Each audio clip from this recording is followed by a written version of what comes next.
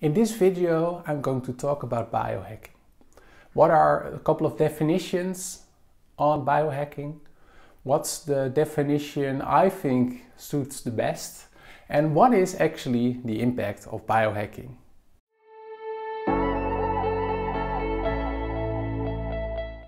So what is biohacking? I collected a couple of examples in popular media where they use the term biohacking. For example, it's a symbiosis of man and machine to change the environment and the surroundings for optimal and peak performance. It's the use of biology, technology and systems thinking to live an optimal life. It's tinkering with the human body.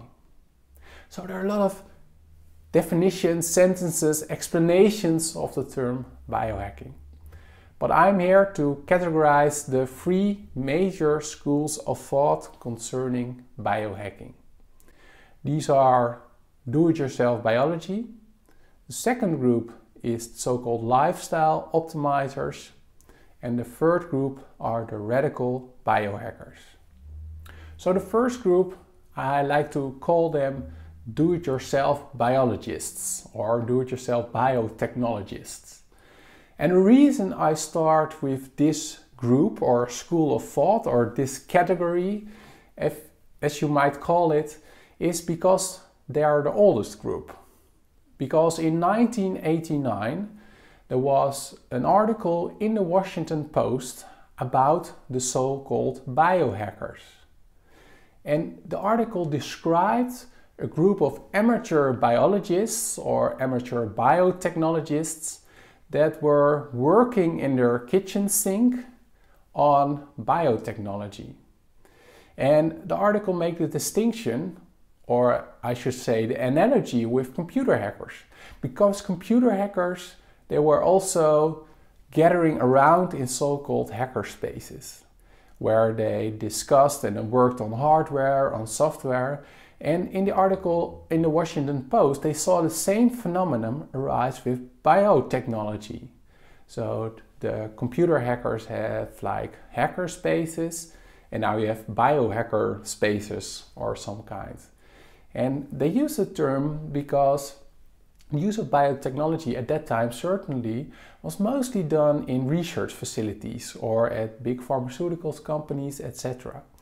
And the term hacking implies that you can now do it a lot more for a lot less money, and also you don't need like the actual degrees or high and fancy equipment. You can also build your equipment yourself.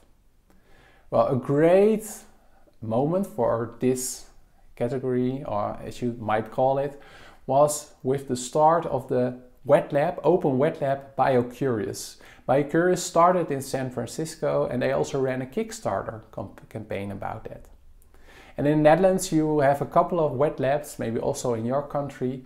In the Netherlands you have, for example, the open wet lab at De Waag, and that's where I also finished my course of the Biohack Academy. So the first group are the amateur biotechnologists or the do-it-yourself biologists. And what kind of resembles the people that come together in these kinds of spaces are that they're actually working, their daytime work is actually as a biotechnologist at a pharmaceutical company, or maybe they're also doing research in academia, but they do not have the space to experiment with biotechnology in their work, so they go to an open wet lab at night. There are also lay people, just like me, who go to these wet labs to experiment and try biotechnology, for example, do genetic analysis or maybe work on a PCR machine. And a third group within this category are bioartists. They also like to use these hacker spaces, biohacker spaces, to also work on their bioart. The second category are the so-called lifestyle optimizers. And these people try with self-experimentation to see if they can increase their own performance. So they're striving for peak performance. And some people in these fields are, some prominent figures I should say, are Tim Ferriss, Dave Asprey, Rhonda Patrick and Timo Arena. Tim Ferriss, for example, he wrote a couple of books. He's now also a very famous podcast host. But he wrote a book, for example, The 4-Hour Body. And actually that was also for me the start of doing experimentations with myself. Because Tim Ferriss was doing experimentations how he could increase his muscles or also increase his focus or learn a new language very fast. The second example I gave, or the second figurehead, is Dave Asprey. He's the founder and also the prominent person on the brand Bulletproof. He's now not a CEO anymore. But he also invented the Bulletproof coffee. And Bulletproof coffee is something that a lot of people in this category like. This is where you make your coffee, then you add some butter and MCT oil. Then you put it in a blender and that's your breakfast drink. And a lot of claims about the advantage of drinking Bulletproof coffee in the morning, which I will not get into today. And when I talk about this, a lot of people are really disgusted by this, but I should mention it actually tastes better than it just sounds. So that's Dave Asprey. The other example is Timo Arina. He's a Finnish guy and he's also the curator of the yearly Biohacker summits in Stockholm, Helsinki, and also some other places. And he's also the founder of Biohacker Center. He also wrote a book with 2 Finnish colleagues on biohacking. And he's also more in the lifestyle optimizing part, but also with the use of technology.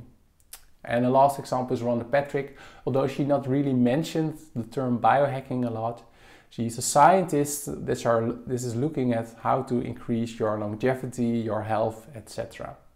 So these are all examples of prominent people within this domain of biohacking. And some other techniques besides drinking Bulletproof coffee are the use of gadgets like, for example, smart rings or sports watches or all kinds of technology to measure your own health. Some other lifestyle techniques are also intermittent fasting, for example, where you do not eat for a couple of hours, but also taking ice baths. So maybe you heard about the Wim Hof method, for example. And these are all elements which you can use, which are also some claims if it's beneficial or not.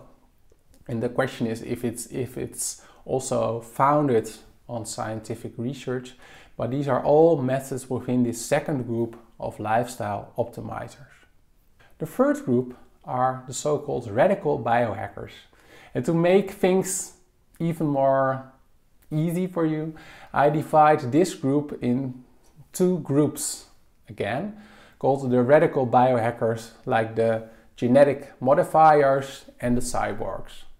And to start with the first one, the genetic modifiers, these are people that you can kind of link them to the first category of the do-it-yourself biotechnologists, and they use genetic modification techniques and other technologies, that's an easy word, to use them themselves. So if you're interested, there's a great documentary on Netflix called A Natural Selection, which also some key figures in this domain are Josiah Zahner and Tristan Roberts. And they say, well, we do not have to use genetic modification and other technologies only for healthcare or in pharmaceutical companies or for maybe enhanced crops or livestock, etc. Why wouldn't we also use it to change ourselves? So these are the do-it-yourself genetic modifiers. Another group are, and I think they're also the best usage, or you can see them a lot in popular media, are the cyborgs. And the cyborgs are looking at biohacking like you can also change the human body by putting electronics in it. So in a way, you're augmenting the human body. And examples in this field are an English professor, Kevin Warwick, but also Tim Cannon, who has also all kinds of implants in his body, and also Neil Harbinson. Neil Harbinson is a cyborg artist, and he now has a skull implant in which he can hear colors. So these are a couple of examples of the so-called cyborgs. In one of the later videos in another module, I get more into detail about the different forms of implants. My personal preference is in the third group. So I have experience with all the three of the categories because I started with lifestyle optimization, doing all kinds of experiments to see if I can increase my own performance. I did a course at the Biohack Academy, so I was also doing things in the first domain of do-it-yourself biology, and I'm also following that field still. But now my interest is actually at the third group, the cyborgs and also the do-it-yourself genetic modifiers, which I call the radical biohackers, because I think that will have the most impact on our future, where we can really augment, change, improve and upgrade the human body. So what's the impact of biohacking? I give you a couple of examples. What's interesting about biohacking is, of course, the use of the term hacking. And that's where the computer analogy comes in. Because a lot of people say, well, just like we were hacking into computers, which led to all kinds of innovations, like the internet and all kinds of apps and software developments, we now can also look at the human body as a sort of computer and hack into it. So some people go really far by putting electronics in it. And some people, like in the second category of lifestyle optimizers, they say, well, when you're doing intermittent fasting or drinking bulletproof coffee or do other lifestyle hack, you're also hacking into the computer. And what's interesting is that also Bill Gates, the founder of Microsoft, he was interviewed a couple of years ago by a magazine, Wired, about his old days as a computer hacker. And they asked Bill, hey Bill, what would you do if you were young right now?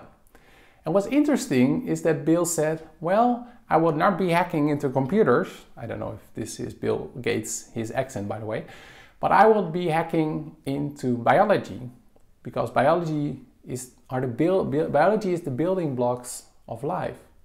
So that's interesting. So Bill Gates is also using the computer analogy.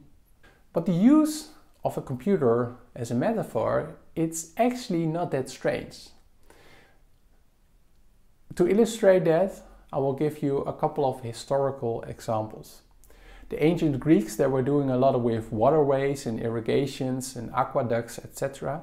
And they also had the law of humoris, which means that the health of a human body is also dependent on a balance or disbalance in 4 bodily fluids. So there you can already see the resemblance. And during the time of Descartes, at the Renaissance, they were working on clocks and watches, etc. And it also led René Descartes to think of the human brain as like the inner workings of a clock. And even later, during the Industrial Revolution, people were also looking at the human body as a constellation of pipes and steam, etc. And even later, with the invention of electricity, we also got sayings from the time. For example, there's really tension between us, or I need to really, there's electricity in the air and I really need to recharge, for example. And now we are in the computer technology, in internet technology. So that's also where our resemblance with computers comes from. So it's not that strange that we use the term biohacking, because it's also derived from hacking into computers. But what's another example of the impact of biohacking is where I zoom in on the 3 categories again. So think about the first group, the do-it-yourself biotechnologists. They are really looking to open source biotechnology materials, machines, and also the use of these genetic materials, etc. So in a way they all want to also to open source, cooperate on this field. And it could have, of course, the same impact like Linux or Bitcoin or Wikipedia had when people were started to work on information technology together.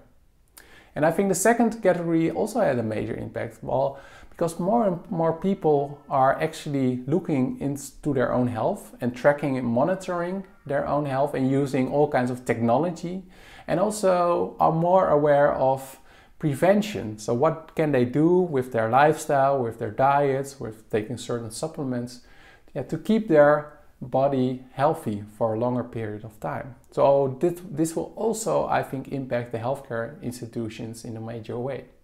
But I think the third category, my personal favorite of the radical biohackers, will have the most impact on our world, especially the technologies that are involved, like genetics, neurotechnology, implants, etc. Because that can lead to all different fields of Homo sapiens, or maybe we can upgrade to become another species. So in all these domains and all these schools of thought, it can have a major impact on our future.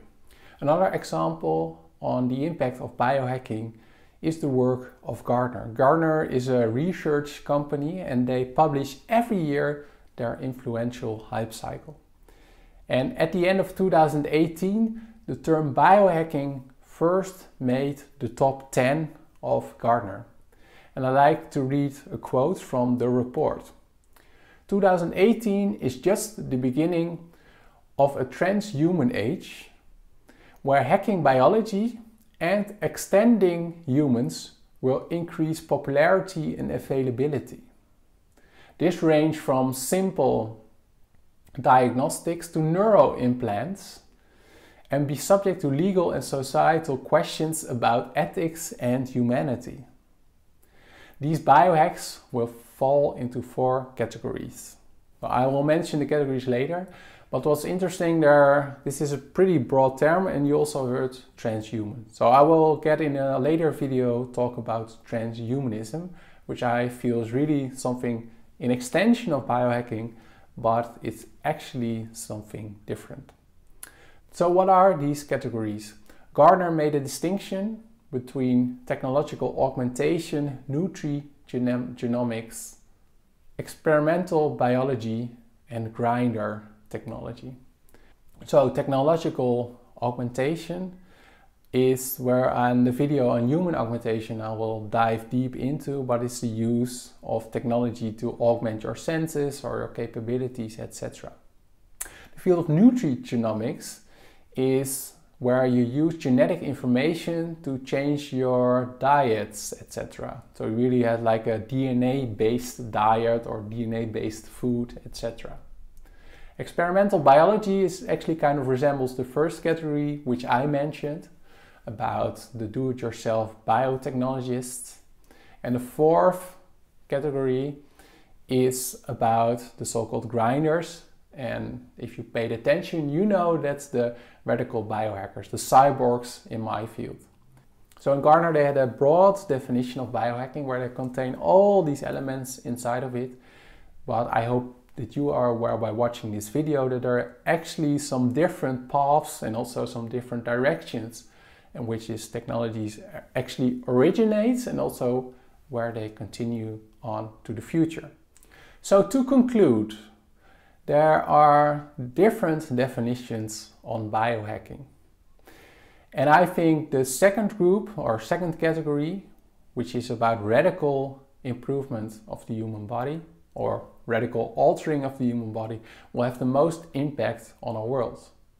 But that does not mean that the other categories are not important, because people are using more and more technology to track their own health and are doing more and more things to stay healthy for a longer period of time.